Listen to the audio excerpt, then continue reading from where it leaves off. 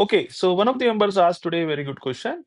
And he asked that suppose there is a patient on ventilator on control mode ventilation, and we did a blood gas, and in it we see that the PCO2 is a little bit high or PCO2 is a little bit low. And then to adjust that carbon dioxide or PCO2, we do a ventilatory setting change, like change in the tidal volume or respiratory rate or inspiratory expiratory ratio, like that.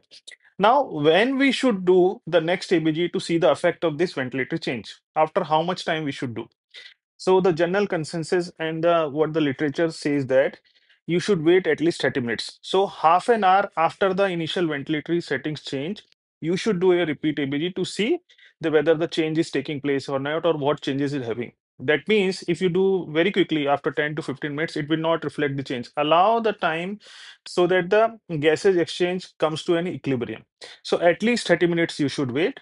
You can do a little later also, but at least after 30 minutes you should do a blood gas once you do a ventilator setting change on the ventilator. So I hope this clarifies. Do read more about it.